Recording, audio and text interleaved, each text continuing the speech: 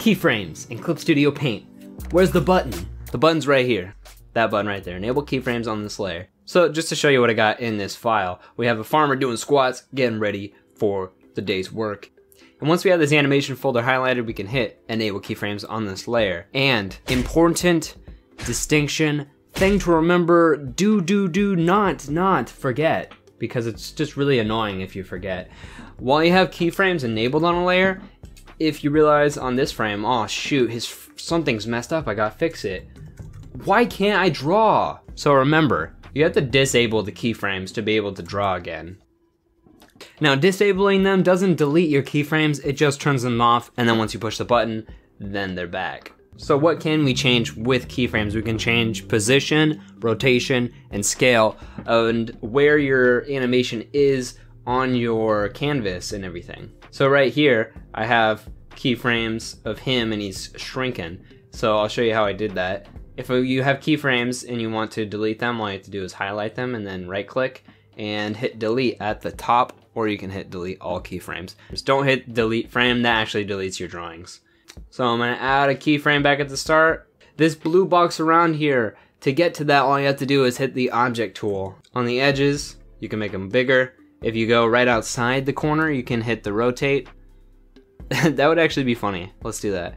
Let's make them start like that, rotate that way. Then here in the middle somewhere, let's add a new keyframe and have him go this way.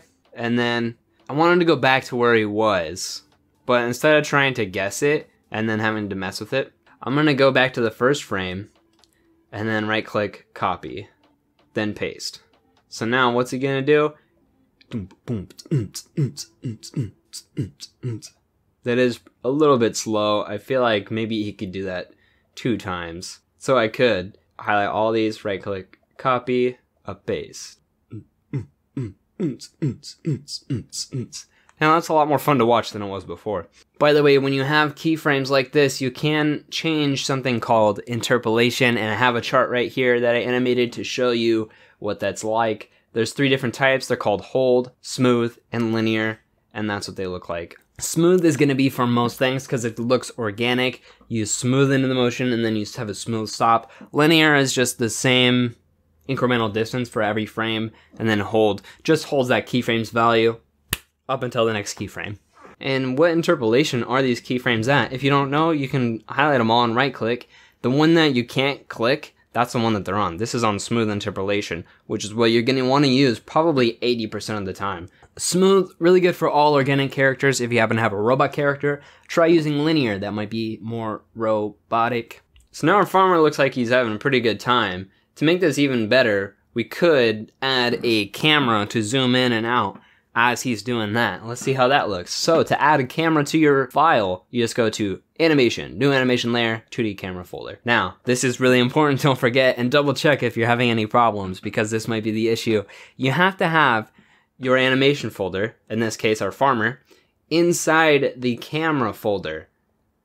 Think of it as we're putting the farmer in the viewfinder of a camera, like if we're looking through the camera. So now our farmer can get affected by the camera, and we have the camera layer right here selected on our timeline.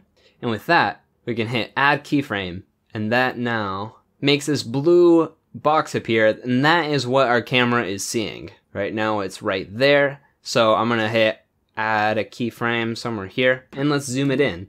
To zoom it in, we gotta just make it smaller. And if you want to zoom it in from the middle, all you have to do is hit Shift and Alt, hold that as you're clicking and dragging the corner. Sweet. And so now, to make it zoom in and out, all I have to do is hit copy these keyframes and then paste them down the line a bit. There we go. Ah, but why are we seeing this blue box just get smaller and smaller?